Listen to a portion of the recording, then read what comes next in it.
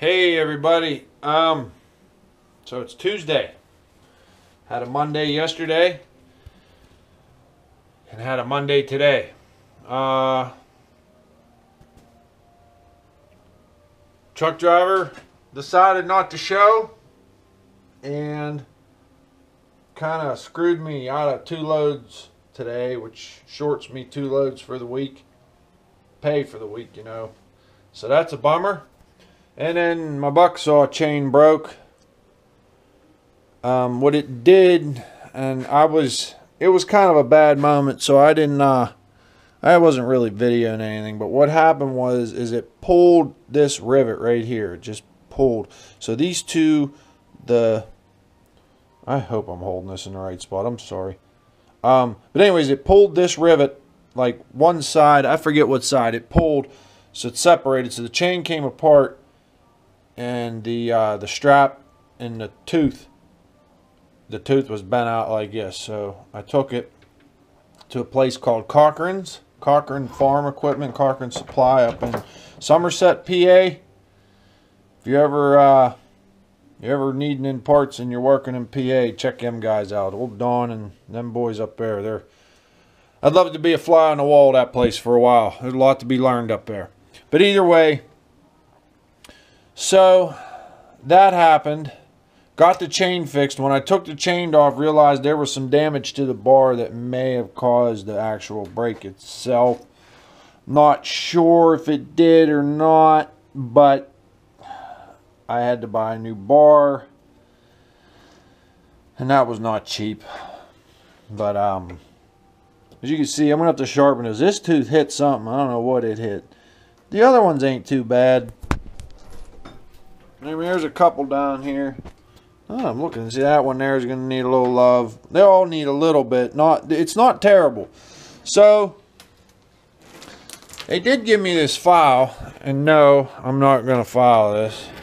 I'm going to... I mean, although that cut's pretty nice. How about that crap, huh? But no. I was told by a couple people to use a grinder to do this, and a grinding wheel. But I have to, I don't know how I can show this. What I have to do here is I have to round the edges of this wheel off, so it's similar to that file. Okay, that way when it cuts the tooth, let's put this back here like that, so when it gets into the tooth, there's a tooth, that round part falls down in there, you know what I mean? I can't have it square, that would be no good. So I have to round this over on a stone or a piece of concrete or a piece of metal and then touch it. You got to touch each tooth with the grinder. Something similar to, you know, you'll be like hitting it there and you'll be hitting it there. But I got to do it to where I don't blue the tooth.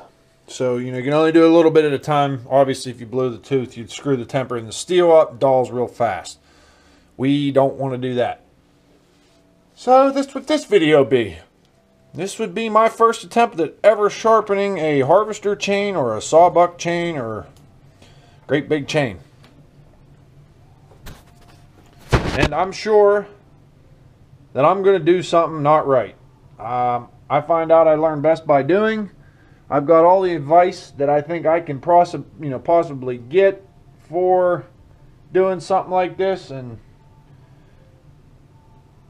you know, there's a learning curve, and I'm gonna screw something up. So if you're watching this saying, "Oh man, you're doing that all wrong," yeah, I probably am.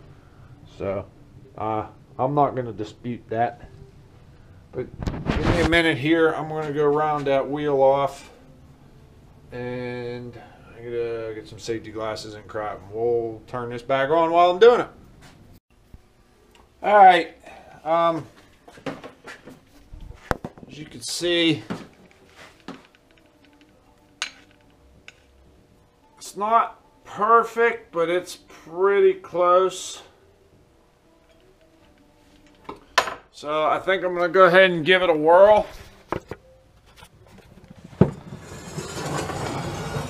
See what we come up with, huh? Safety, safety. Of course, OSHA, I think, says you have to have a face shield on, but maybe that's just with cutting wheels. I'm not sure.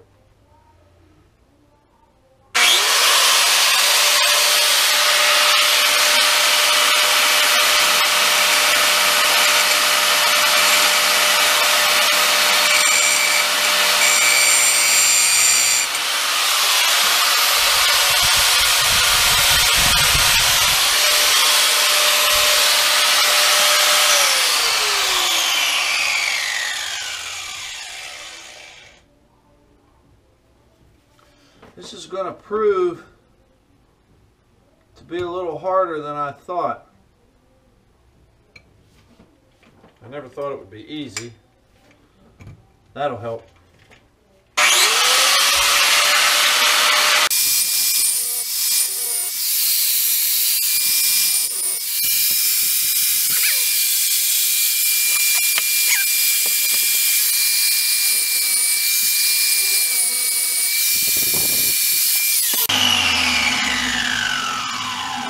So what you see me doing here with the file, after I cut it, creates a little burr on this top.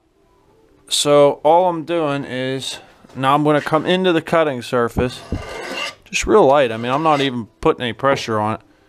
Just enough to take that burr off. And it's, I don't know how you can see it, it just takes it right off. And then once this is sharp, the first piece of wood I cut, I'll make sure it's like a piece of aspen or something of the like. Something soft to set the tooth. Once the tooth is set, then I will be good. We're going to paint this first tooth so I know that that's the one I sharpened. And we will continue on.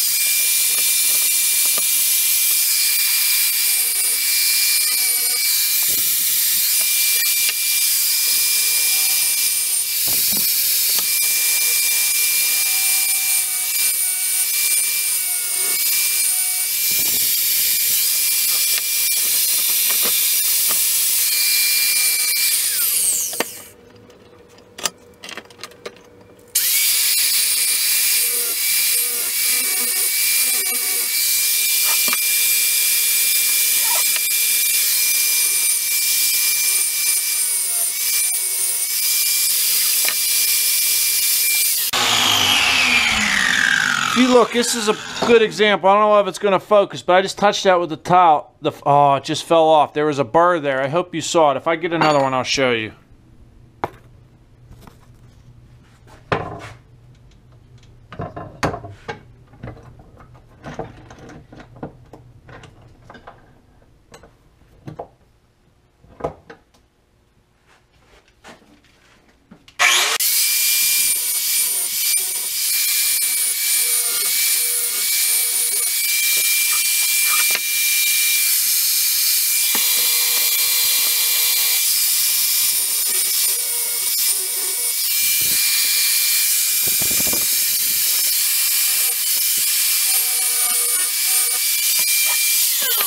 Look, see how the light's hitting it now? Right there, you see that burr? You can feel it when you touch it with the file. You can tell right away when it comes off.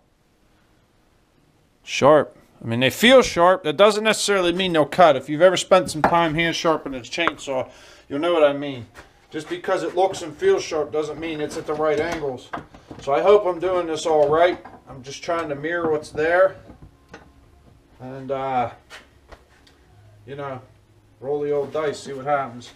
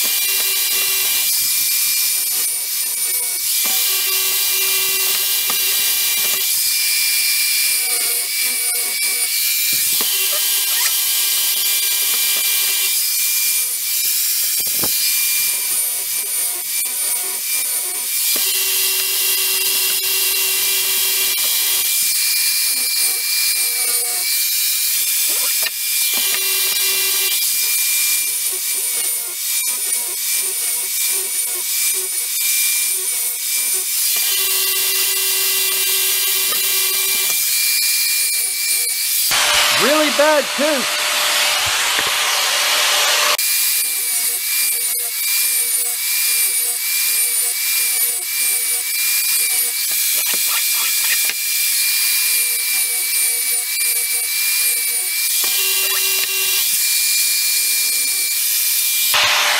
What's after? What's it look like? You tell me.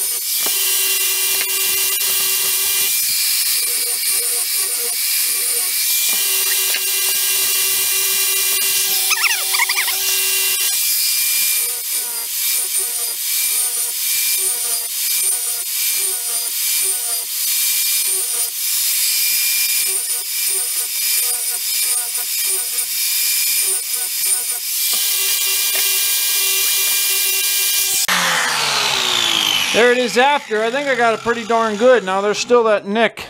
There's still that nick on this side, but I'm not going to worry about that because I don't want to go too far. I don't want to get my teeth out. You know, this one sharpened a little, this one a bunch, you know, and it's going to start cutting weird. So that we'll get that on the next go around.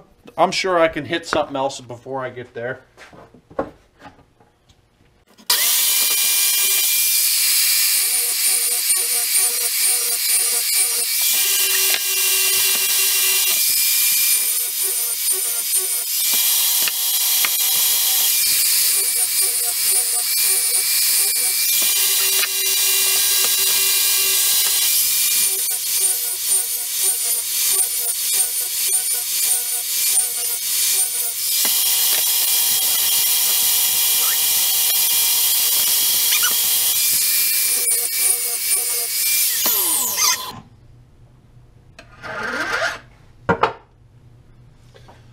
That's it, folks.